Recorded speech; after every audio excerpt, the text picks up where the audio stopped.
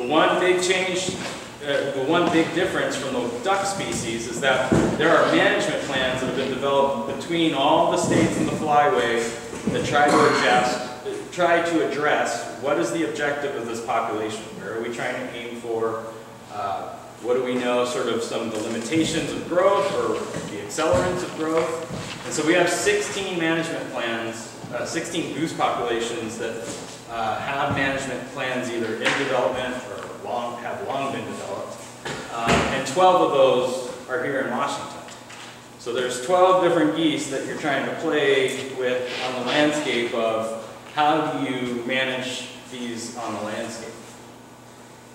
And in this region, that whole storyline of duskies, cackling geese, and Aleutians plays out even more dramatically because Canada geese and cackling geese, the difference being the large bodies and the small little ones, there are 11 different variants of those.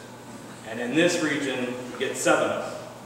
So there's 7 geese that sort of look like this. They're different sizes, but they all have black heads and white cheek patches and brownish bodies. They all overlap in this zone. So when we talk about the Southwest Washington goose zone that extends down to the Willamette Valley, this is what we're trying to manage.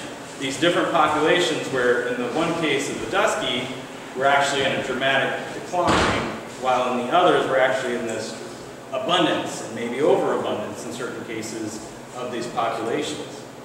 So when you look in a field, it looks like all the same goose, but in fact, oh, there's a little cackler and there's an Aleutian, and they're all mixed in there together. So as I mentioned, these management plans are updated, they're written and they're updated so often dependent on where the population is at. With the dusky Canada goose, the big change in the last several years was that the harvest management went away from having check stations that hunters had to go to and check in their birds. Instead, now duskies are in a complete closure. None are supposed to be harvested.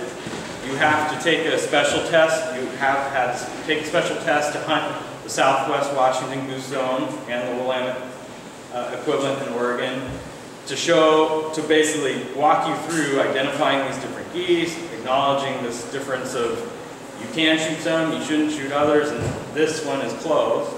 And so these plans play out because we use these 3-year averages for geese, which rely on monitoring up on the breeding grounds in many cases to derive an estimate, population estimate, that drives our decision of whether or not harvest is, 1, acceptable, and 2, where we are in terms of an objective. So with dusky Canada geese, hunting can't resume until we're over 20,000 birds, based on the 3-year average. And you can see there's been years where we've been pretty good, but we were in a lull in this last 10-year period, but we're still not at 20,000. So there's not, on the foreseeable future, where the dusky Canada goose is going to suddenly come back online for harvest. Like I said, these geese are up in the Copper River Delta. Their fall migration brings them down into both Washington and Oregon. And the majority of this population is driven by that light blue bar, which are the birds that are originating from the Copper River Delta. This is where, based on the blue, which is just flock counts, and little yellow dots that aren't showing up very good, that's some old telemetry data, not that old, in the last 6 years or so. And the green is where we know harvest has occurred. Before 2 years ago, you could actually technically shoot a dusky Canada goose. So a lot of this is actually legal harvest, but now in this closure period, now we know sort of where some sensitive areas in terms of potential harvest could be. Each one of these management plans has a whole list of actions associated with it, revolving around habitat, monitoring or inventory needs, crop depredation control, and sort of strategies, outreach and education, and research needs. And usually there's some other metric that you're having to gauge against the population total. And in this case for dusky Canada geese, it's a survival estimate. So if any of you have seen a dusky Canada goose with one of those red neck collars and white letters, that is what we use to get to this, to understand, well, how has the population been performing in the last, whatever, span of years. Since about 2001, they've been at a fairly stable adult survival rate, which is good news. But all that is balanced against the fact that we have the big Canadas, Western Canada geese that breed here in Washington. We have the cackling geese that are flying down from the YK Delta, the dusky Canada goose in Copper River Delta, and then other geese, like the Wrangell Island snow geese that fly down from Russia and go up into the Skagit, use the intertidal flats. These geese historically solely fed on sedge plants out on the intertidal flat. Well, there's been a trade-off, obviously, with agriculture nowadays of what they tend to focus upon, because they're after certain forage at certain times of the year. Same with white fronts. White fronts are this population that has ramped up dramatically, but these birds are also coming from the YK Delta. So all of this has bound together to create this agricultural dilemma, this face-off between the geese and what other either creatures or people are dependent upon from those same fields. As I mentioned, at different times of the year, the interaction and what may be sort of in this potential conflict is going to vary. It's going to vary depending on where you are in the state, how coastal you are versus whether you're sort of growing a crop or an actual grazing agriculture, and what it is that the geese are actually trying to target. So down in Humboldt County, that was where I actually did a lot of my master's graduate work. This same scenario played out with the Aleutian geese, remembering that at one point they were endangered, almost extinct, 790 birds left, ramped up because of all these efforts on the breeding and the wintering grounds, to the point where now that population is somewhere in the 160,000 bird range. So this whole success to now what is deemed pest is very in the front and center with that population, as it is with the cackling goose in the YK Delta and several of these others that I've mentioned. But the big piece to remember is that different forage is providing nutrients at different times of the year. When geese are coming down in the fall and winter, they're targeting carbohydrate, cheap energy, grains, because they're just trying to survive. But in the springtime, they switch to protein-rich diets, mainly grass, if you're out here in the coast, or other just fresh growing crops, because that is where the source of nitrogen, the protein that is absolutely essential for reproduction and egg production going north. And then when they're back up on the breeding grounds, one of the big crops that they target are berries.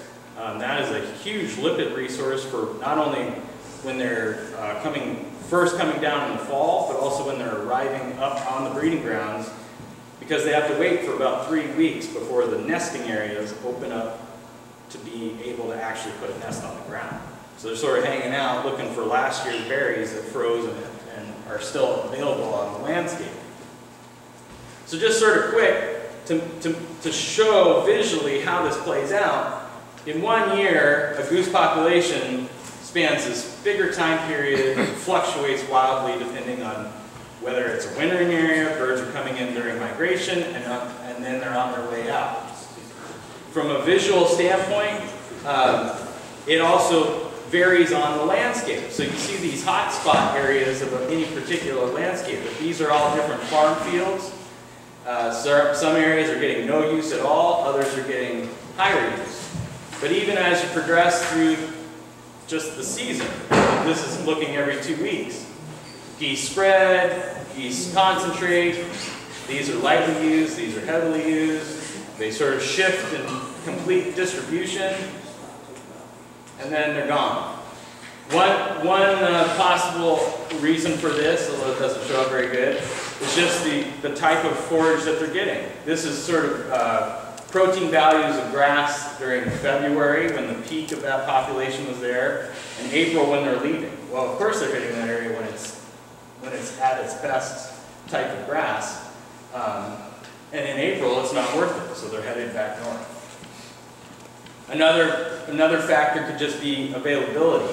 What these graphs are showing are the number of fields on any given day that were being used by geese, and this is showing the cumulative rainfall that occurred in that region. When suddenly the rains really came into that area, geese were focused on these particular fields and then just spread out like crazy. The peak counts of birds were back in this period, but the peak number of fields, or the amount of area that they were actually covering, didn't happen until a month later. So there is sort of a perception game going on of how much impact is happening in any one area. Private lands have done a whole host of strategies to be able to disperse birds off the fields, anywhere from running ATVs and dogs to propane cannons to as wildly on the one side as running ultralights around these farm fields and trying to herd them back towards the public fields. That happened in Crescent City, California.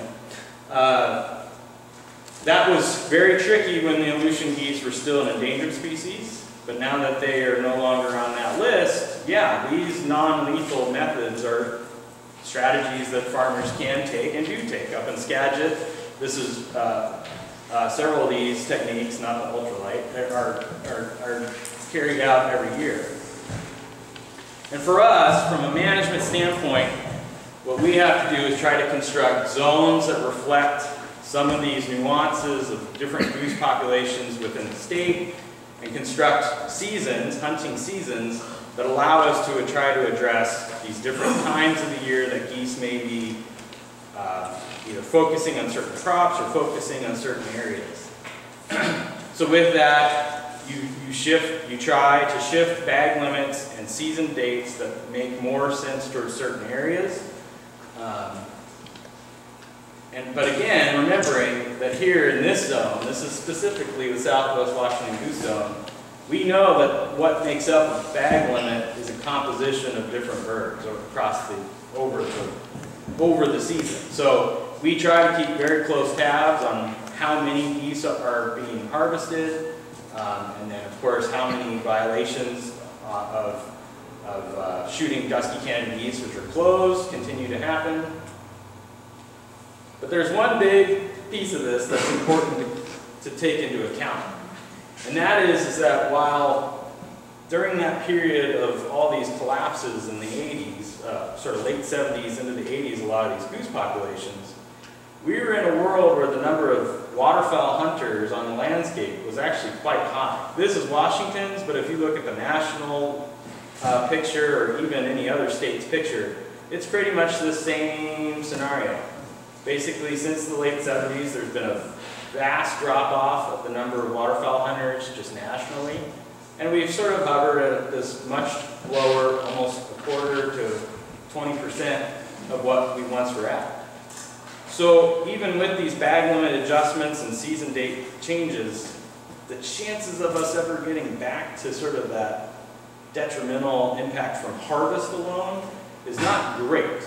There are ways to absolutely control some of the populations, but in terms of the suppressed populations or bring them back down, that's where strategies of when should certain times of that goose hunting season occur. So these are all things that we take into account. And these arrows, what this is trying to denote was the time at which my predecessor, the blue arrow, came on to his position 36 years ago. Don Craigie took this position at all-time lows of some of the waterfowl populations. It was also sort of right in this period of when the hunters were going down. And here I am starting my career when things are better than they've ever been. So it's a very different conversation now, going forward just from a habitat conservation standpoint, and also just sort of how do we implement strategies on the landscape to control or change some of these populations. And particularly when certain agriculture that we know and have relied on to supply habitat and forage for geese across the years, when some of them are drifting towards other agriculture that might not provide any kind of wildlife benefit or supplement, that's problematic and something that we definitely have to take into account. Going forward, trying to engage a lot of the regional folks that see these geese on a daily, maybe daily basis. This is an example that came from the bird banding lab data. These are all collar resites in the nacelle region of dusky Canada geese. It's 1,200 resites done by one individual, and that kind of data would produce incredible habitat use information. That's not what we use to guide our harvest limits, but certainly in terms of strategies on the ground, this type of information would be critical. So using 1,200 what? 1,200 resites of neck collars. Someone with just a viewing scope did this on their own time. That's every dot is where somebody saw a red fawn. Yep. Wow. And reported it. And reported it. And that's the key piece. So certainly that's something that I hope to be able to infuse is a lot more of a regional citizen science angle to this. Collars are actually fairly easy to read. And a red collar is a dusky. And a red collar is a dusky, yep. And so this is something going forward that we certainly hope to try to get better input on and work more collaboratively with, because these collars are being put out and anybody could read them. So one last one I just want to touch on real fast is brant. Just to tie it back here to Willow Club. Brant, we manage two different subpopulations, black brant and the western high Arctic brant, who nest way up here. Over the last several years, there's been this shift of black brant using Eisenbeck up in Alaska during the wintertime. Up to 50,000 birds are staying through the whole wintertime up there because the eelgrass beds that are in that Eisenbeck lagoon have become so lush that they've been able to sort of offset the fact that they're actually smaller strands of eelgrass and they have to eat more of it. Like I said, brant are an eelgrass obligate. They are dependent on eelgrass beds up and down the Flyway, as far down as Baja California. They will eat grass from the beds. They will eat floating eelgrass as it's out there being pulled off the older leaves. And if it really gets to a dire situation, they'll jump up into the salt marsh flats and eat pickleweed and other salt marsh vegetation. A couple modeling exercises that have come out recently have been very interesting in terms of where might eelgrass be expected to respond positively, which would maybe indicate that brant would become more dependent on some of those bays. And one of the ones that comes out as a very high probability is right here in your guys' backyard. So Willow for black brant, though we've known it's important, has been important for a long time, might even become that much more important going forward. So there you have it. Thank you for listening.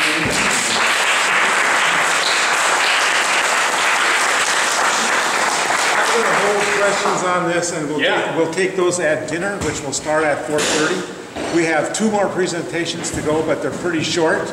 Jackie Ferrier or Martha Williams, come on up.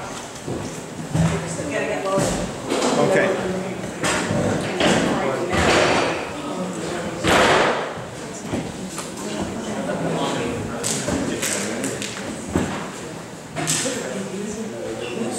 While they're loading up again, I would like to make the comments about the MRC and the work that we have done, the number of issues that we have engaged, and your ability to engage with us, which is next to my poster boards up there. So pick up a flyer, it has our website on it, it has my phone number and email on it, and it gives you a nice opportunity to both volunteer with the MRC and of course to give us money through Kathleen's foundation. I guess that we'll just wait for this loading here. I don't know what else I have to say. I see we do have a number of newer people who haven't been here before or have been here infrequently before, and I'm pleased that we have that kind of activity. This is a little lower turnout than we usually have had, and I think I said this before, but when I started these about 7 years ago, I really saw them as a way to enhance scientific literacy or conservation literacy here. And it's turned out to be a lot more of a networking kind of event where people get a chance to talk to each other. We get a chance to talk to the professors and the managers of the refuge and people like that, and our representatives who also come and expose themselves to our questions. So, are we ready? Okay, take it away, Jeff. Here, wait. Okay, just a couple more PowerPoints. I know everybody's been in a dark room all day. Oh, that's helpful. Thank you. Okay. So I have two real quick updates to talk to you about, one of which is the Wilba Bay and Long Beach Peninsula dedication to the Western Hemispheric Shorebird Reserve Network. Shorebirds are some of the most fascinating migratory birds that are out there. Some of them will travel 20,000 miles within 1 year, back and forth between their breeding and their wintering grounds. They might use their exact same route year after year, flying to the exact same breeding nesting, right near that same nesting site. Some shorebirds can fly 2,000 miles nonstop. Some of them are flying at altitudes of 10,000 feet and are reaching speeds of 50 miles per hour. Migrating birds need healthy habitat at 3 different key spots. Their northern breeding sites, their southern wintering sites, and then their stopover sites that are their important habitats along the way. Wilba Bay and Long Beach Peninsula are one of those critically important stopover sites with resources that are rich to help them along their migration. The Western Hemispheric Shorebird Reserve Network is an organization with a mission to conserve these important sites within North and South America. They were established in 1986. There's a lot of, we are the 99th site. There's 15 different countries. And there's, like it says, a lot of acres and a lot of partners. This is the Wilba Bay and Long Beach Peninsula is the 3rd in Washington State. So Greater Skagit, Grays Harbor, and the Columbia River are already designated as WHISRN, that Western Hemispheric Shorebird Reserve Network, WHISRN sites. There are 3 levels of importance in a WHISRN site, and they are based on how many birds come to a site annually, or the percentage of a population of a specific species of bird. For a hemispheric, you can see that it was either 500,000 birds annually or 30,000% of the population. International, regional, have those differing numbers. And Wilba Bay and Long Beach Peninsula is designated as an international site of importance. And it's thanks to these 14 different landowners and conservation groups that the designation is possible, and had support from community and regional partners as well. So these 14 partners have conserved 45,000 acres of land that are basically have shorebirds in mind. Oops. What do I mean by that? What does a designation mean? It means those landowners have voluntarily agreed to be part of this network, this international network. It means that they are voluntarily agreeing that shorebirds will be one of their management priorities on how they manage their lands. There is a non-regulatory, there's no penalties if something were to happen where something were to conflict with shorebirds and their management has to happen. There's no regulatories, there's no penalties, there's no laws involved for anyone else or any other landowners that are not within this certain designation. So why was this site chosen? Wilba Bay has 300,000 shorebirds annually. We have about 16% of this particular species called dunlin. Dunlin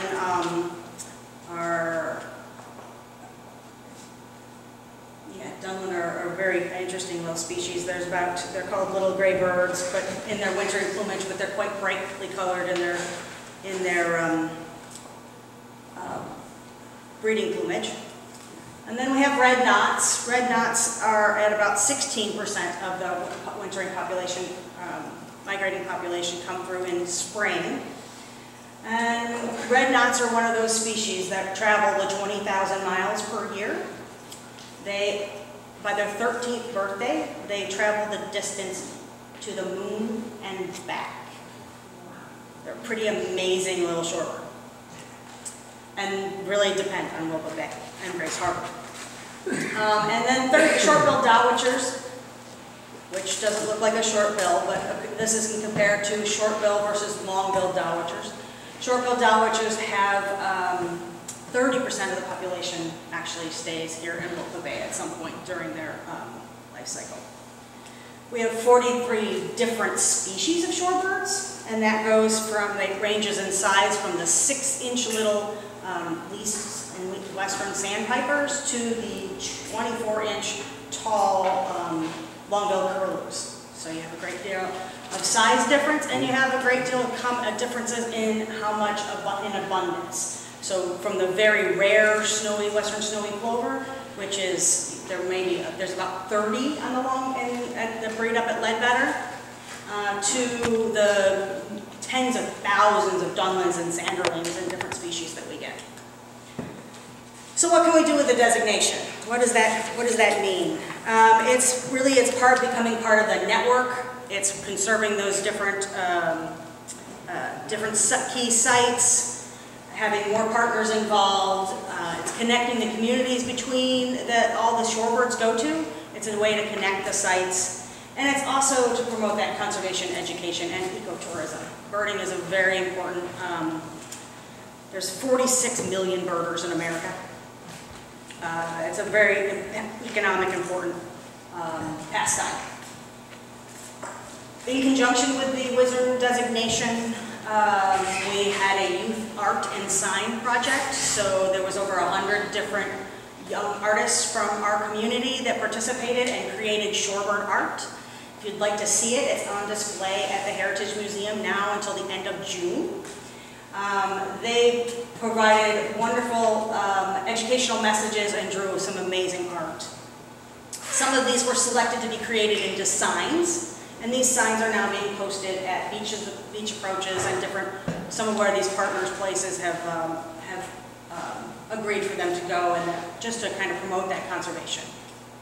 And some of them were chosen to be on the Connecting People Through Shorebirds Friendship quilt, which is also on display just for a couple weeks at the Heritage Museum, that was put together by the Long Beach Peninsula Quilt Guild.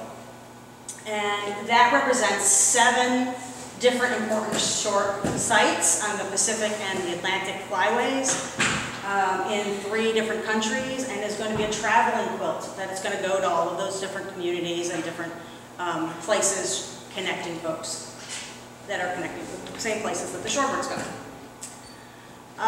The second thing that I'm going to talk to you about really briefly is about our headquarters. So if those of you who have not been to the Wilpa National Wildlife Refuge headquarters, that is it. We are located on Highway 101, kind of on the Bay Road, on the way to Nassau from Long Beach. Right across from the Long Island boat ramp.